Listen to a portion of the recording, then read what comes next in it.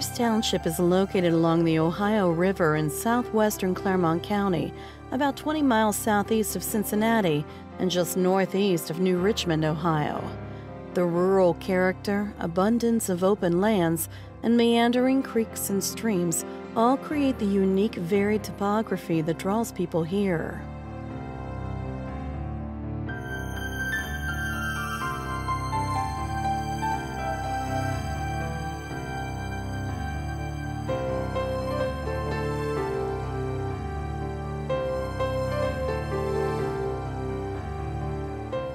In the late 1970s, Cincinnati Gas and Electric was depositing large uncovered mounds of fly ash from its coal-burning power plant onto their property along Beckjord Road in ever-increasing amounts.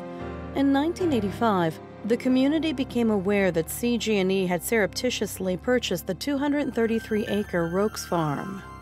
One of the neighbors accidentally learned at a party that the property was owned by CG&E, and they intended to expand their fly ash dump sites into and throughout the land all along Pond Run and Mott roads. This community was adamant and dug in.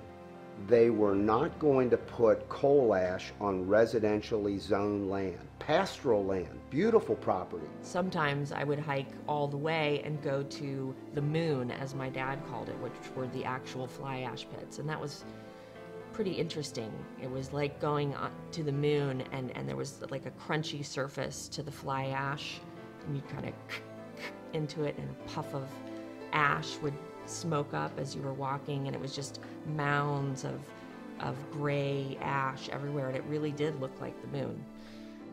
An aroused community quickly formed Neighbors Opposing Pit Expansion, Inc., or NOPE, and retained David Altman as their attorney.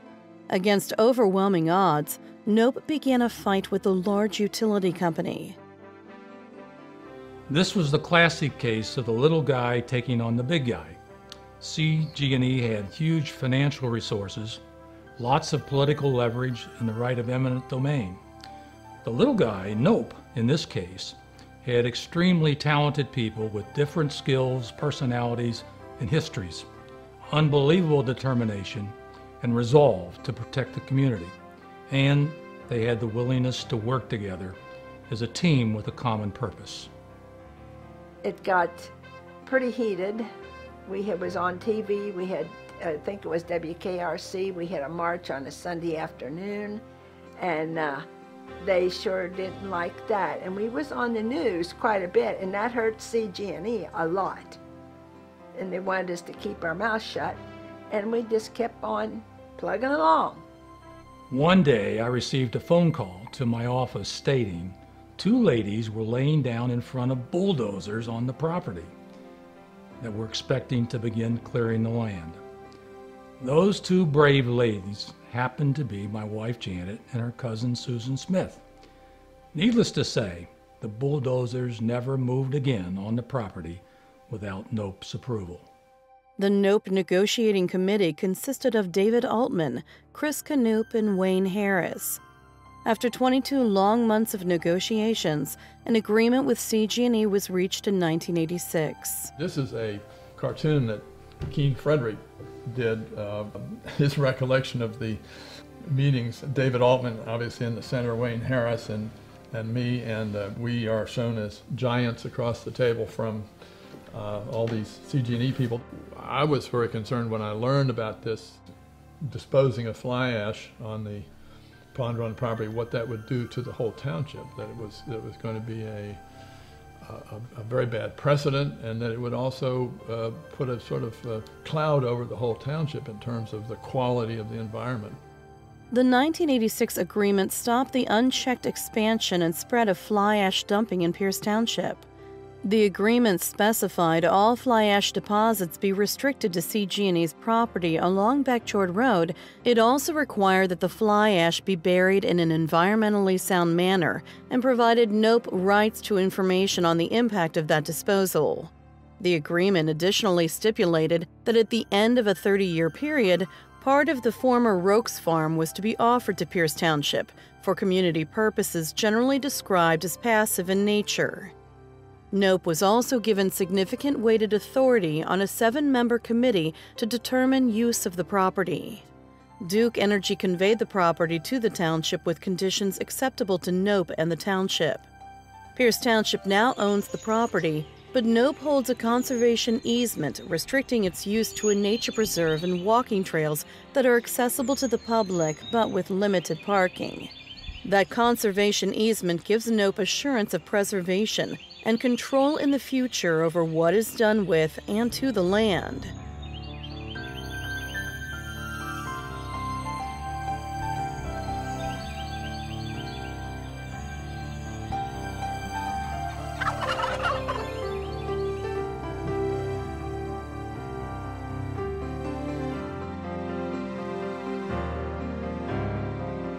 Now 147 acres of land, once destined to become an enormous fly ash dump, are owned by the township to be forever conserved as green space and wildlife habitat.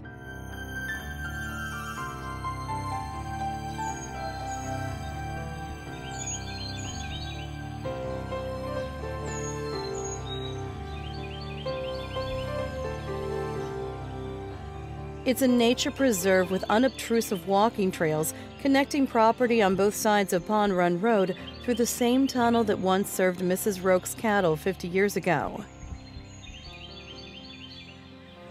Back in the 1970s, they were raising Charolais cattle on the Rokes farm, and 2 of their pastures were located, one on one side of Pond Run and one on the other side of Pond Run, where Pond Run intersects Mott Road.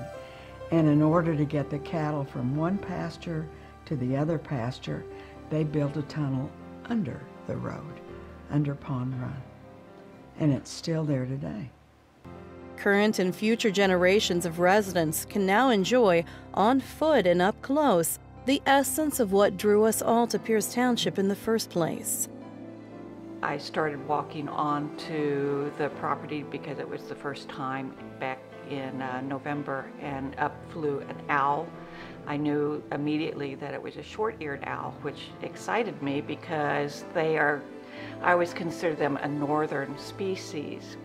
So when I saw it, it was just a great sighting, and it made me realize how important this property was to preserve it and to keep it open and to draw more species that depend on that type of habitat. Nope's mission statement will continue to guide us into the future. It states that Neighbors Opposing Pit Expansion, Inc., or Nope, is a nonprofit community organization originally formed in 1985 to stop the expansion of fly ash dump sites into residential areas of Pierce Township. Nope is composed of Pierce Township citizens continuing to serve the township by guarding and preserving the thriving ecosystem and unique character of the land.